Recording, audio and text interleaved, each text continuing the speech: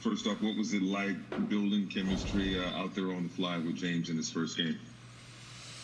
It's definitely an adjustment, but I mean, at the end of the day, you can kind of plug him in any sort of situation, and he's going to make it work. Obviously, he played extremely well, and like he had been playing with us for a while. Putting guys in spots. Obviously, not a lot of time, or no time at all with him before. So for him to pick up, the plays, stuff, the defensive philosophy, all this stuff, basically in the matter of just like showing up today is pretty impressive.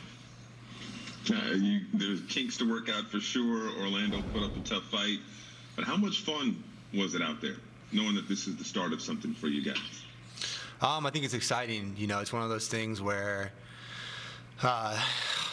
just the talent, the level of play, but even just like you said, like the sort of the energy, the camaraderie that we had, it felt like we've been playing together for a long time, even though it's not, this is the first time this group's ever taken the floor together.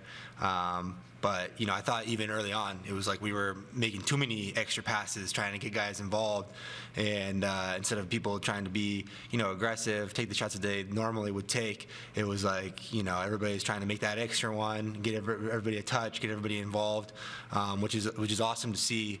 But at the same time, it's one of those things where we're just, it's the first time playing together. Everybody's feeling each other out, but we came together a little bit more in that second half.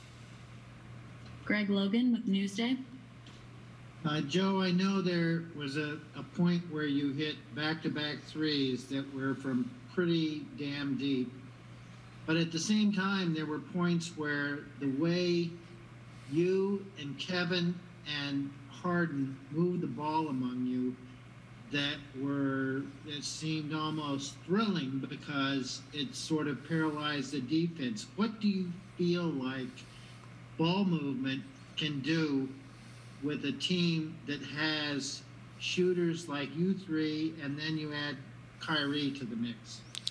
Yeah, I mean, I think it's a very difficult task defensively. You look out on the floor, I mean, you have people that are, a specific niche, but like, for me, obviously being a shooter, but then you have Kevin who can do it at all three levels. You have James that can do it at all three levels. You have Kyrie that can do it at all three levels. But the guys, they're just good basketball players at the end of the day too. They make the right play. I think a lot is put on sort of their scoring prowess, but they make the right play. When guys cut and they're open, they find you, they hit you. When you're open on the perimeter, they hit you.